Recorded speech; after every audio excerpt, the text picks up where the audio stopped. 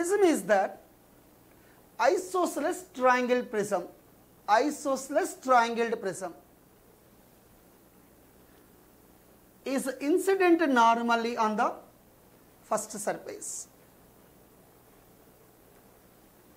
The second refracting surface is silvered.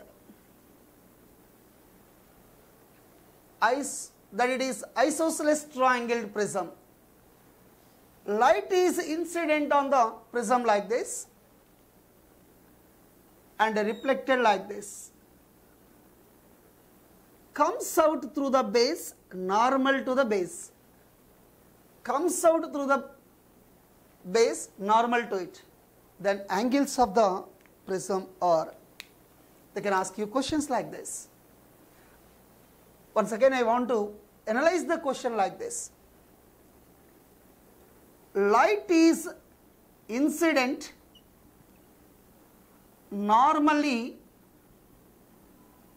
on the refracting surface. On the refracting surface,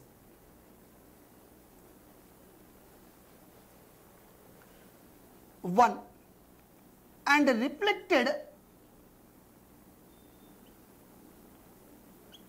from silvered surface.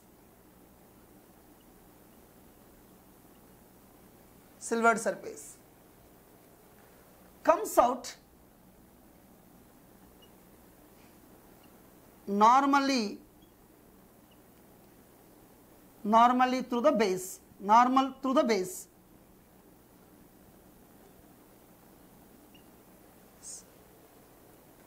Then angles of the isosceles prism is. How to approach this problem? So, you know very well, I think so. In the case of reflection, I want to touch the one space. Angle of incidence is equal to angle of reflection. All of you know, I think so. Sir, the given isosceles prism means out of 3 angles, 2 angles are equal. Let it be beta, beta. And this is alpha. Alpha, and 2 angles are equal, betas, like this. These 2 angles are equal, that's why we are calling it as isosceles prism. Well and good. Then, at this point, observe the diagram. Drop the normal here. You know very well, angle between the incident light and normal is called angle of incidence. This is normal to the surface, 90.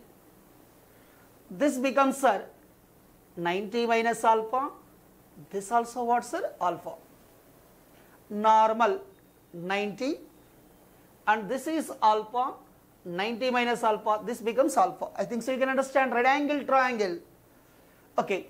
Once this incidence becomes alpha, this also becomes what? Alpha. Why? Because angle of incidence equal to angle of reflection. Next, drop the normal here once again. This is also what, sir? 90. And the total angle in a triangle is 180 degrees. Total angle in a triangle is 180 degrees. 90 plus 2 alpha. Here this angle, I think so you can understand, 90 minus 2 alpha. Why? Because total angle becomes 180 degrees. How? 90 plus 2 alpha plus 90 minus 2 alpha. 2 alpha gets cancelled. 180.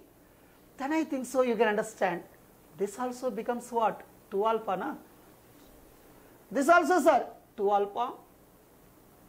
This becomes 90.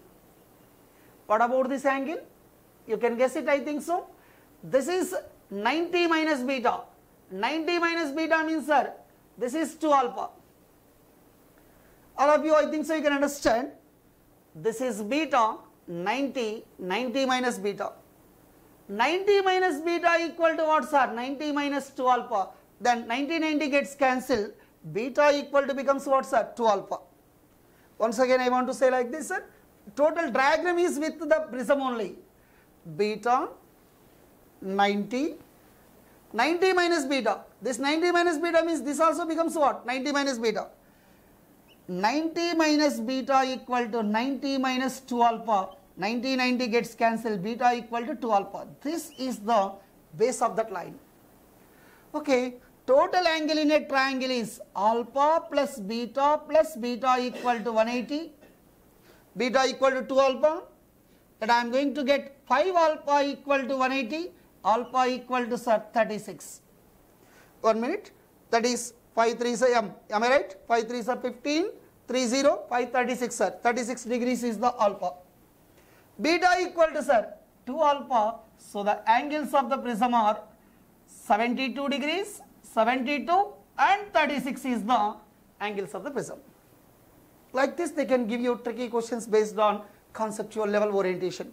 One more question I want to construct to you like this.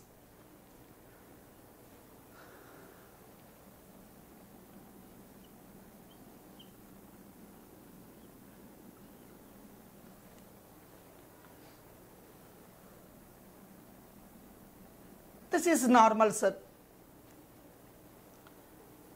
Whatever may be the incidence of light, whatever may be the angle of incidence at the first surface,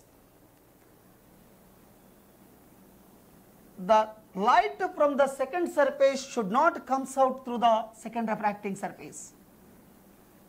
Means the limiting condition I can calculate it. Limiting condition is what? Grazes the surface. Then the angle of incidence theta they can ask you. But they will give you refractive index of the prism. Once again I want to say the condition for you. Angle of incidence is theta in such a way that the light from the second surface should not comes out. Condition for light doesn't come through the second surface.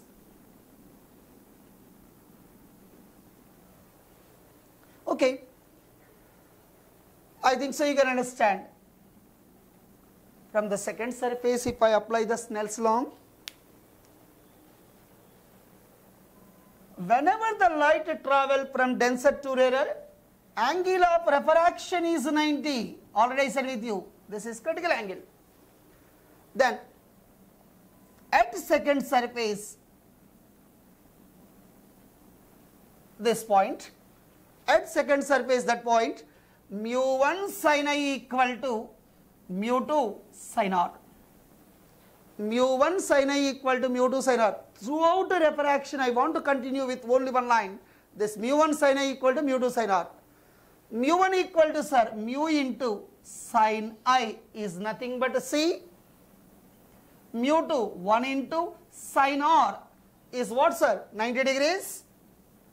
Mu equal to 1 by sin C. How? 1 into 1 by sin C. Next, sir.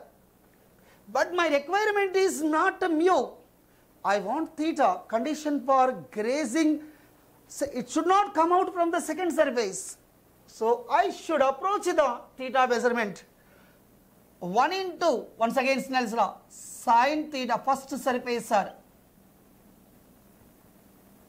Sin theta equal to second mu sin r. That is sin theta equal to mu into sin A minus C. How? Previous I derived like this. A equal to R1 plus R2 now. That is R1 plus R2 is what? C. Once again, A equal to R1 plus R2. R2 is what? C. Then I am going to approach like this. Sin theta equal to mu into sin A minus C. Sin of A minus B, sin A minus sin B, sin A cos B minus cos A sin B, you know very well from your mathematics. Sin theta equal to mu into sin A cos C minus cos A sin C. But I know sin C from this value. Can I write here? That is like this. Sin theta equal to small portion. One step only left. That's why I want to write here. Mu into sin A. As it is, I know the angle sin A. Sin cos C. Cos C, what I can get from the triangle, that is from triangle sin C equal to 1 by mu root of mu square minus 1.